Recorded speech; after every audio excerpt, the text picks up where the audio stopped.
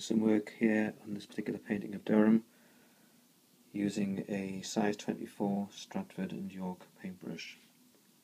And I'm just going to show the versatility of this brush, most of which of this painting has been done with this large synthetic brush, but as you can see it's got a really good point, and it enables you to do really quite fine areas of detail because the point is so good and it doesn't wear out very quickly. So unlike some of the sable brushes that are more expensive, I find that this particular brush retains its point after many hours of use. These brushes are available from our website alanreid.com.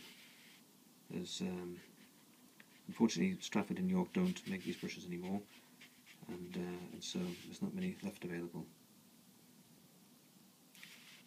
So give them a whirl, try them out, see what you think. Don't think you'll be disappointed. It's not easy trying to paint and video yourself at the same time.